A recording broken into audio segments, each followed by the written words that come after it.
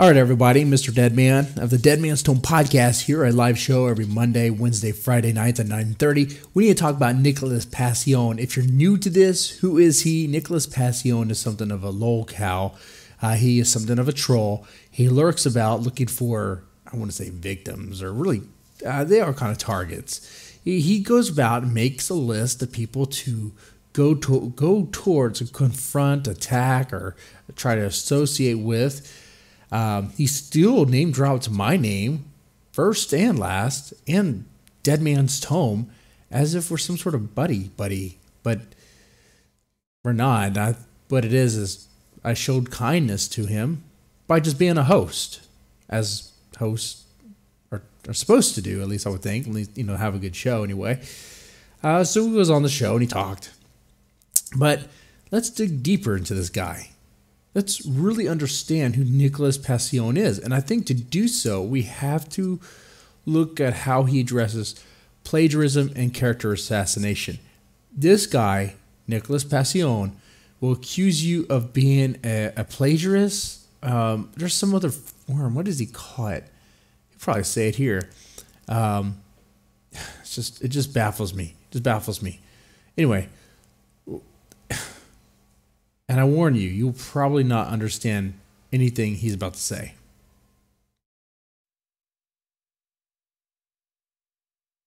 And I'll have the closed caption on. By the way, I haven't read any of this. Who puts text in the beginning of their videos? Oh man, it already has profanity. Look at that. Let's see. This teleprompter might be too fast for me.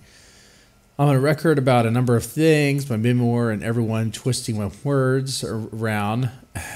Stinky cat on Twitter, fucking liar. I am confronting classmates who associate with plagiarists who practice the art of character assassination. When I am trying to go off record and approach her like a human being, pointing out that, or what Robert Bobhatter did with Stegen Dealer, plagiarism is not welcome in this business and those who encourage it. If you are an author who stifled me and called the people who plagiarized me your friend, it's time to go.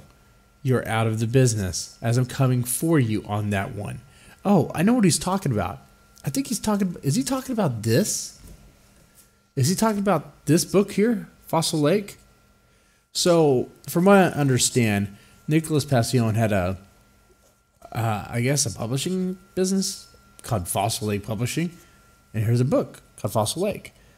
Has nothing to do with the publishing house, other than the people. A lot of the people in this book were pissed off at Nickolaus Pacione for coming at them in such a rude way, being a little dirtbag, being an asshole, calling him all sorts of names, attacking him.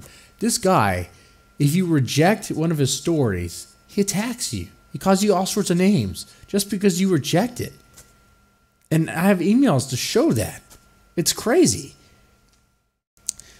And when he attacks you, it's kind of like, if you ever play it on Xbox Live, and you might run into the, like Halo or Call of Duty or whatever, you might run into the one actually frequent this often. There's going to be rounds where there'll be 13, 14-year-olds spewing out racial slurs and everything, as if they just learned them, Oh, man. That's Nickolaus Pacione, but he's a grown adult, and he does this. He does it. Oh, man. But I think he's talking about this. If so, he needs to get over it, because just Fossil Lake, that's not a trademark term, so you don't own it. Blah, blah, blah, blah, blah. Oh, he gets obsessed with classmates. You notice that about Nickolaus Pacione. He obsessed with classmates. I don't know what it is. I don't know what he means by that. Like, people that actually went to school with him? Okay. Well, let me just paint a picture here. I don't really know any of the people. I mean, where are they? The people I went to school with are kind of long and gone doing their own thing. I don't fixate on that, and I don't care to. You spit in my face with books for you. All right, now let's get into the video. I'm gonna go on record why I called Hibbit out. I'm gone rotten why I called him out. Okay, so already starts out great. Sherry Hibbit's runaway plagiarist. A runaway plagiarist. In some of my last video, I had the screen cap on my short story. Well, my novella now. Singular. He put his byline on the story. You think I'm a liar about this? You saw the screen cap. I don't lie about this sort of thing. I had a deal with David Boyer, a plagiarist. So Hibbit. Sorry, things I had the only employer at Play Ghost. So hit you want to run people like this? Want wrong people like this? I gave a stern warning. You rolling plagiarists. I'm gonna You rolling playgirls. No, sorry, I misspoke. That would be cool. You rolling playgirls.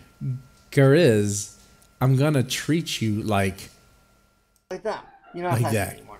What? I have to break this down and try to understand. There's a caption here. Being accused of being a bully doesn't ring well with me. This is character assassination. One of the people who did this claimed to be a fucking journalist. I have my Google Plus profile page linked to this one. I don't care about that. Professional rival. So you want to go around and say, I fucking slandered you. I tried to approach you as a human being. An email, then you fucking pull his asshole zealots on me. I'm a journalist.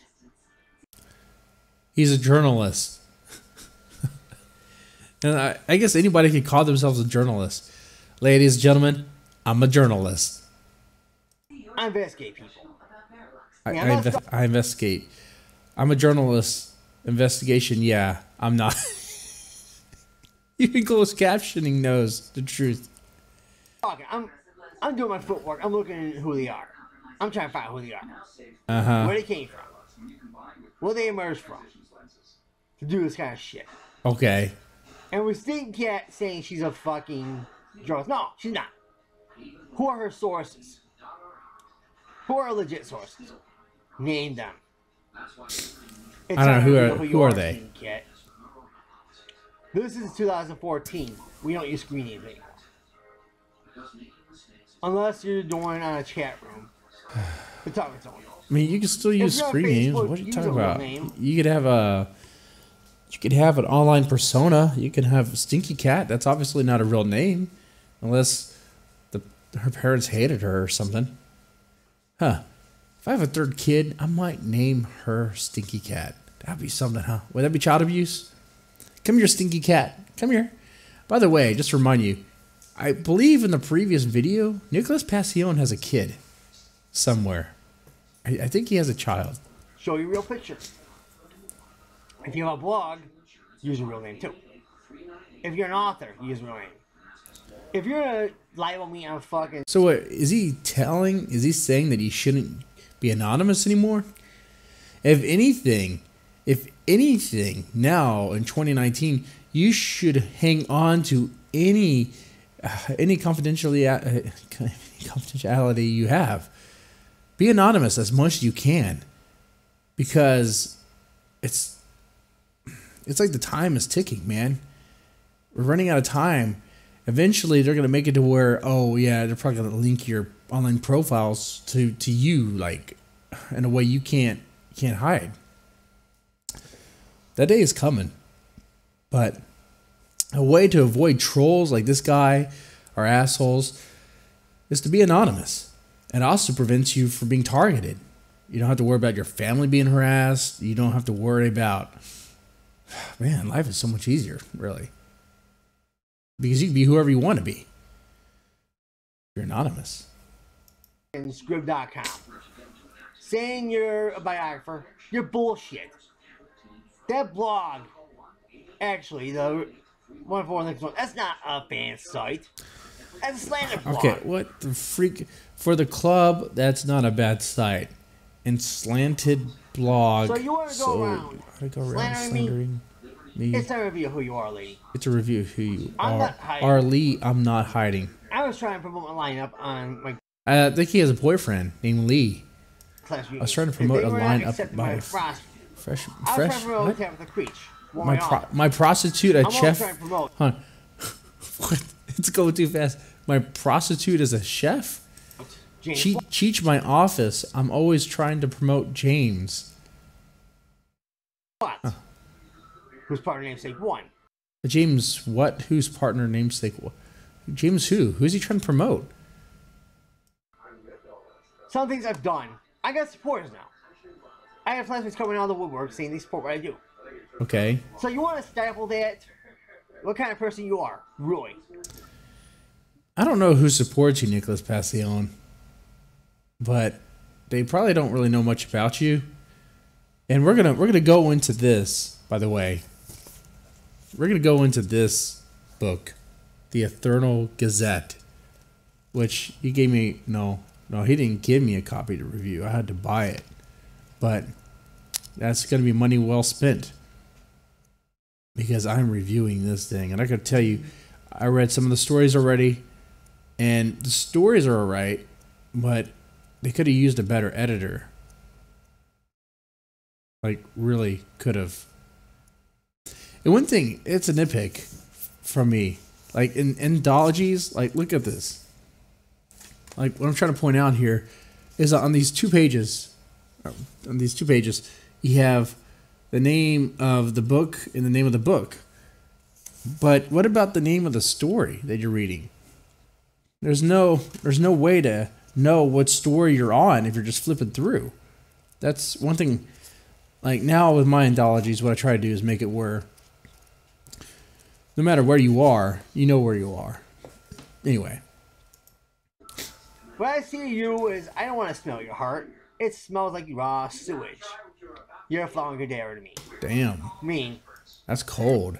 Nickolaus Pacione just said someone's heart smells like raw sewage. Too bad I don't know who he's talking about. Like raw sewage, your phone, good air to mean me. Man, I think this is like, oh my God, this is so broken. This is broken. My mind, it's hurting. It reminds me of those Nintendo games like Zelda 2 or Link's Adventure. The dialogue boxes were broken. They wouldn't read right. You blow them every few years. You blow them every few years. And you blow us all like fucking rag course. That's fucking Sherry. Here was she a flowering together. One mouth is looking up out Nora's camp. She tore me down. She stifled me. So what I did, I confronted her. I exposed her. So, lady, I could fire. I exposed before. You see her running little. Plate hers on Twitter. It's time to treat her like shit. I mean, not attack her sexually. So he's going off about this person who he feels has stifled him, and just spewing all sorts of crap. Just spewing crap. I mean, obviously, just making shit up about her on the fly.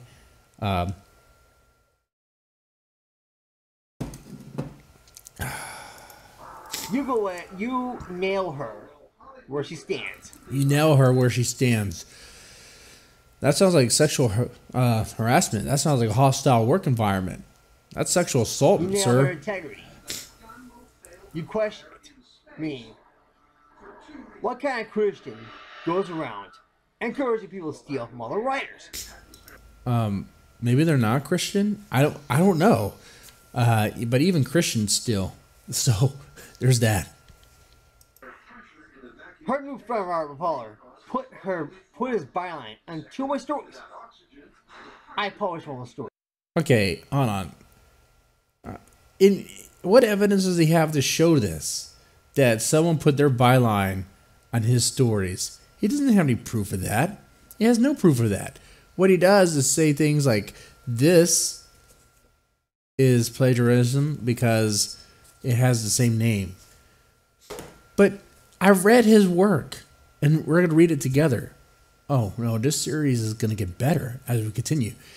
I wouldn't put my name on anything he wrote. It's, you know what? Let me give you a sample. A Fossil Lake. No, sorry, wrong one. Not Fossil Lake. My bad. I grabbed the good one. Let me grab the bad one. Let me find his story. His story sticks out like a sore thumb. First off, it's classified as nonfiction. I don't know why. I hope to God this is not true.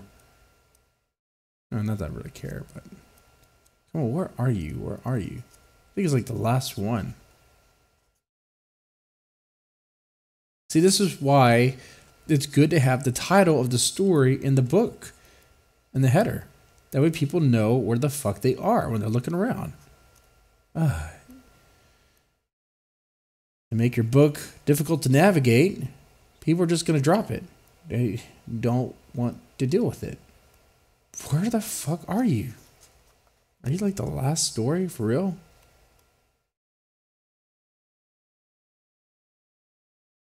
Save the best for last. I don't know where he's at. Nope. Okay, let me... I swear to God, Nickolaus Pacione, make a better book. It's not just him too. I mean, there's others that do the same thing. Okay, 68. 68. I was way off. Way off. All right. The pattern of diagnosis is what it's called. Pattern of diagnosis. And let me take this fucker off the screen real fast.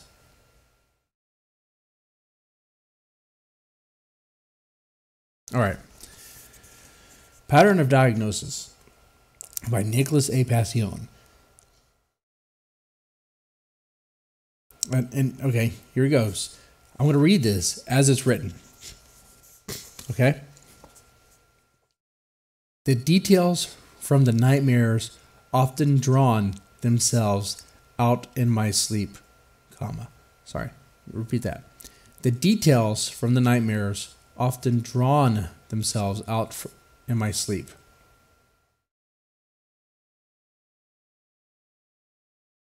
But never really knew how it would play out itself. What? But never really knew how it would play itself out. Even when one becomes ill, comma, the dreams that follow form them. I'm having difficulty. I don't know why. Hold on. Even when one becomes ill, the dreams that follow from them lead one detail into the next. It just seems that the nightmares that followed from receiving the prescriptions follow. Okay, did I read that right? It just seems that the nightmares that followed from receiving the prescriptions follow in form of the cruel staff members from one hospital. It seems... That's one paragraph, by the way. Second paragraph. It seems that every hospital seems to be a layout or a plot waiting to be written for a bizarre horror story or two. Period. This is often the case when one is left stranded in the emergency room on a number of occasions. Period. Much as it seemed a few days before Halloween, comma, everyone is entitled to a scare or two, whether real or imagined. Third paragraph. From the things seen, comma, and the things that are known from the eyes of the sick, period. You know, is that really... I'm nitpicking now. I should have nitpicked from the beginning. It is often the nightmares that paint into the shadows of all that would be seen in this narrative are later related. What the fuck is he talking about? It is often the nightmares that paint into the shadows of all that would be seen in this narrative are later related. Is Is he trying to write confused like H.P. Lovecraft? Is he trying to just... But it's like he's... I just don't know, man. It is often the nightmares that paint into the shadows of all that would be seen in this narrative are later related. The things seen in the pattern of nightmares. Man, what the fuck? Do you keep on repeating yourself? The things seen in the pattern of nightmares drawn from the ignorance of the staff of one hospital. The ideas seen within the old horror films of the ignorant being... I'm done. Okay. It gets better. Another paragraph. Dialogue. You have outstayed your welcome. There's the bus, the public safety said to me as he was pushing me out the door. Period. He was taller than me, but didn't look like he was much older either. Period. But when he did that, comma, I imagined every Twilight Zone episode being pushed out in middle of nowhere with hardly anything but my sweats on my back to keep me warm. Okay.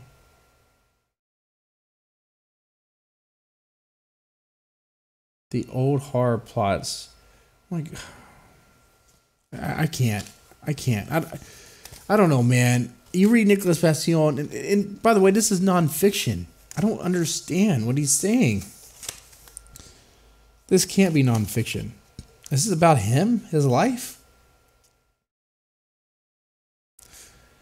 The horror in my eyes came to a head when I remembered something about this, comma. I had a disturbing dream about this when I was going to New Orleans, period. It is strange how one has many macabre dreams when the over-the-counter drugs for cold and flu play into the psyche. Much of the room around me was asleep, and the dream played out as a horror film during a darkened theater. Oh my God, stop it. It's hurting me. What is he talking about? What is the pattern of diagnosis? If this is how he gets diagnosed, is like PTSD or anxiety or bipolar. What the fuck does he have? I don't know what he has. He has something. He has a problem. Showing the true owner. I wrote Legend Keeper. I wrote Staging Dealings. So I want to address my former class with this one. Who takes their influences in their old high school? You guys are both carried there. Who takes their influences in your high school? What? Man, dude, how old are you? Why are your influences from high school still running your life? Like, what are you talking about? It wasn't done as a fact of just. It was done as I thought. I introduced myself saying what I did. They saw my influences. He goes, okay, we'll carry it. Same kids was on public library. Carrie Sink is alive? Who's Carrie Sink? Alive Carol Prescott. Rose Prescott. I told him I lived there from 1976 to 1987. When they realized I said that, they go, okay, we'll carry it too. And with the story of Porus, I knew him. I knew him quite well. He was in my homeroom. So he said, I don't know. Who was in your homeroom? Home? So I don't know Porus Stink? I knew we went to high school. You don't know Porus Stink. On the video story. Nickolaus Pacione, I think you know what Porus Stink is. I think you know what Hobo Stink is. The movies at. Some of my classmates used to work there. I used to be on a tab with them. I used to work my movies with my hair and staff. So I know. He wasn't too pleased when it can't be homicide. Can't be homicide? Man, Nickolaus Pacione, I don't know what you're saying. So you want to go around lying about me, saying I don't know these people? I did. Oh yeah, you know a lot of people. As you look at these. And a lot of his far friends, he knew quite well, via correspondence. And I got to work with some of my close friends in recent years. So who are you to say these places don't carry them? I saw the book. This is so the guy's trying to defend himself. The same guy that will, when he gets easily enraged, and he'll start saying things on social media, on Facebook and email and Twitter. He'll say that, you know, I hope your school, I hope the school where your kids are at get a tornado or something. I hope a tornado hits that school. Or he'll wish death upon your family members. He'll attack you.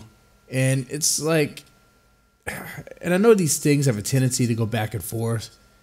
You know, when you're slinging mud, you get caught up in it. Y'all get dirty, you know? But it's like, come on, man. You're gonna pretend like you're some saint in all this? Nickolaus, you know, the path of redemption starts with owning your mistakes. Owning your mistakes. I don't know if that path is there for you.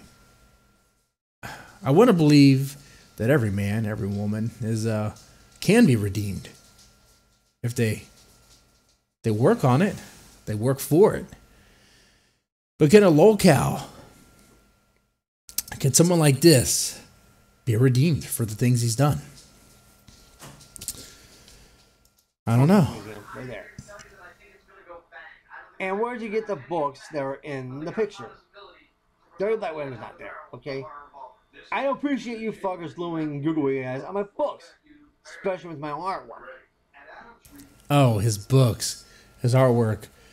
Did I show you this one already? Sorry. This I don't think is his artwork, but it's much better than his usual artwork.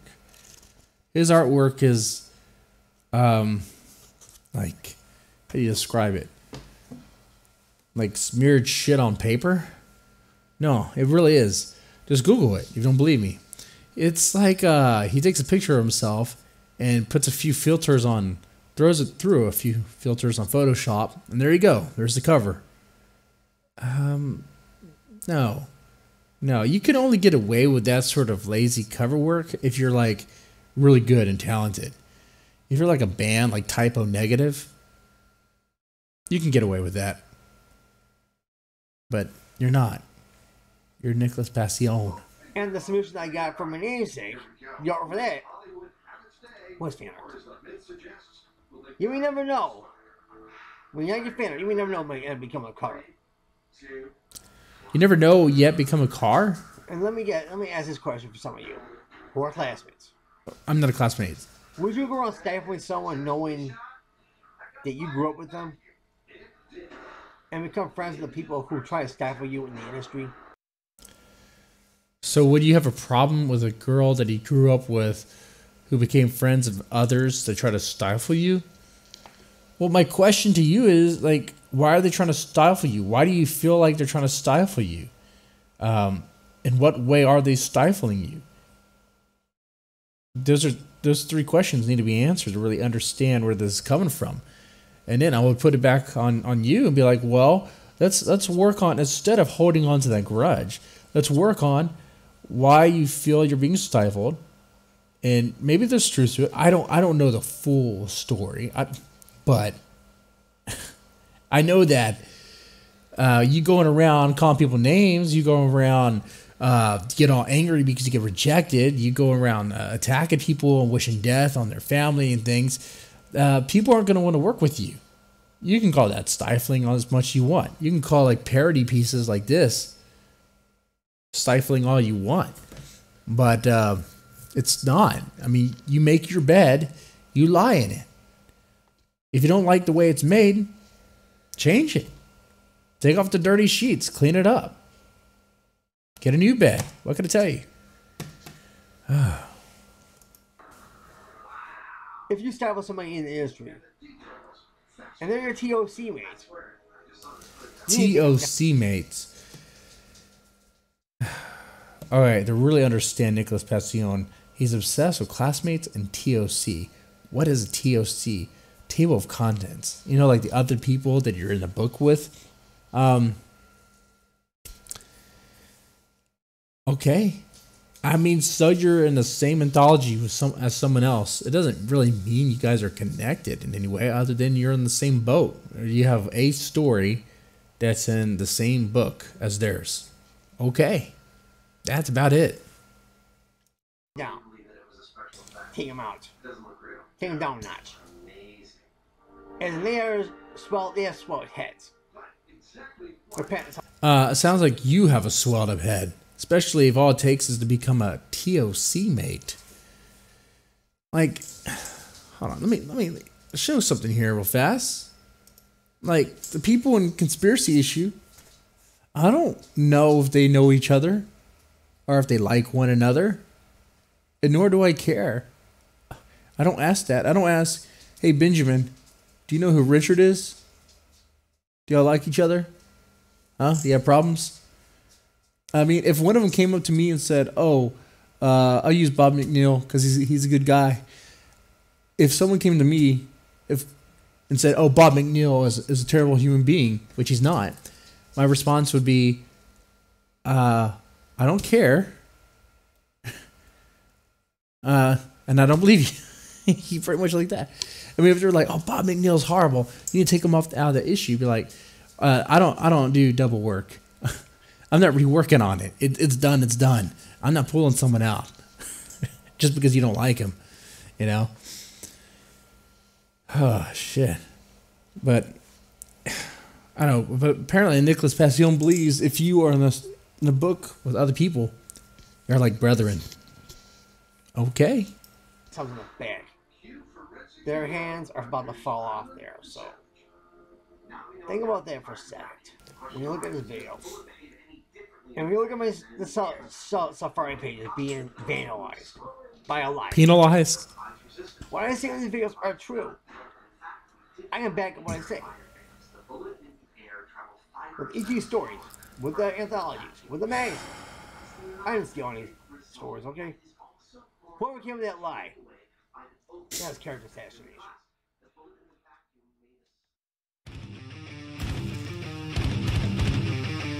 I think he meant that to be like knocking out of the ballpark, but no, it just failed miserably. Bored me too. Okay. With that said, I think I'll make these Nickolaus Pacione episodes every Friday. So look forward to that. All right. Y'all take it easy.